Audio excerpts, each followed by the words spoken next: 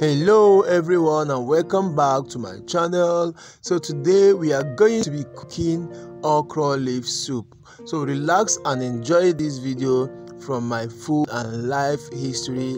Let's make the best okra leaf soup. So to make this soup, you need to wash the okra leaf thoroughly, then you chop some and blend some of these okra leaves.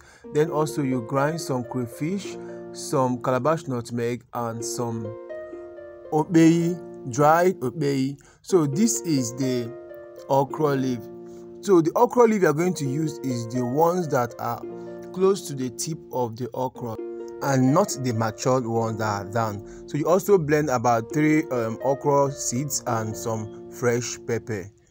Now to your pot on heat, you add some water and then add all your washed proteins, your beef, any meat of your choice you are using for this food or for this soup. You add it, add some stockfish, your washed dried fish.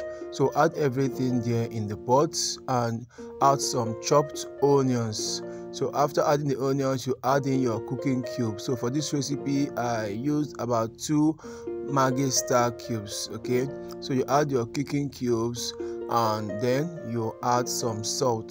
So once you have added this, you're going to stir this and cover this so that the beef or the protein cooks properly.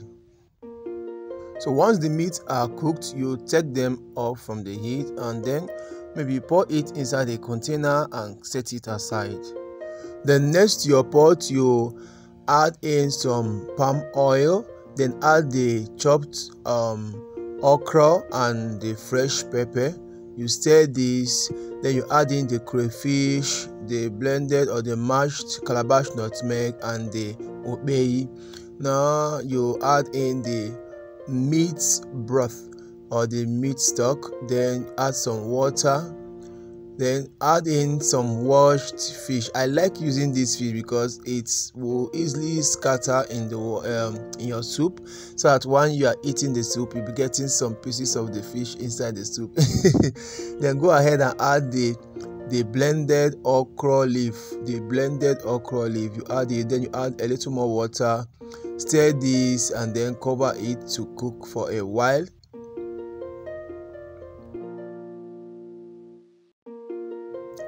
So once it has cooked, you add in all the meat and the stockfish and the dry fish that you have cooked earlier. Add everything inside the soup and stir. Then you can add some little more salt and then cooking cube if the taste is not okay with the ones you've added at initial time. So once you are done adding stir the soup and taste for salt also. Once it's okay, just cover a few seconds, open that and then you add the chopped okra leaves, the ones that you chopped. You add it, stir it for a few seconds, and that's it. You have your okra leaf soup ready. So you can enjoy this with any swallow of your choice. I hope this video helps you. So don't forget to like, subscribe and share this video. See you in my next video.